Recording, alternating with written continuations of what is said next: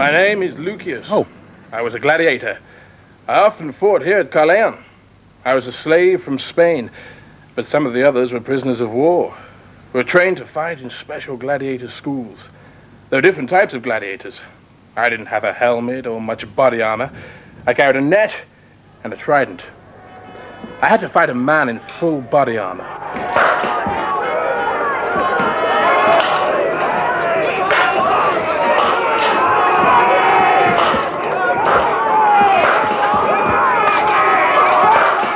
Once I was fighting a prisoner of war. He was losing. Then he stopped and raised his finger. This was a sign to the crowd. If they gave him the thumbs down sign, then he died. But luckily for him, they gave him the thumbs up, and he lived. I was one of the last Roman gladiators in Britain. It was sad to leave, but slowly but surely the soldiers were leaving Britain, and we didn't get such large crowds at the shows. Why did the soldiers leave? But I think there was trouble in Rome and other parts of the empire. It's a shame you never saw me fight.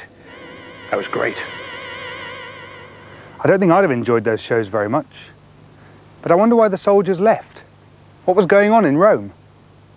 I'll have to ask Marcus.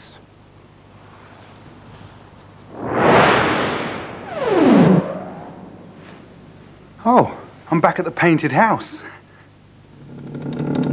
Salve, David. That was the last trip for the lamp. It's time for me to tell you why Roman Britain came to an end.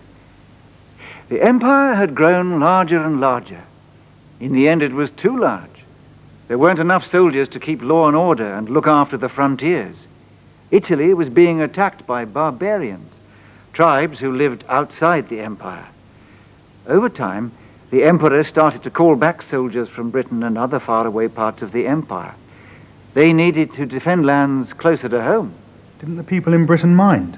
Oh, yes. We were being attacked by the Saxon tribes from Holland and Germany. We begged the emperor to send soldiers, but the barbarians kept attacking. Then a letter came from the emperor. He said he couldn't send us any more help. He had more attackers than he could handle. We'd have to look after ourselves. By AD 410, the Romans no longer ruled Britain. But people in the south carried on living in the Roman way for some years. Even today in Britain, there are traces of Roman times. Oh, you mean the roads? Yes, and other things as well. Like what? Well, think about it, David. They're all around you.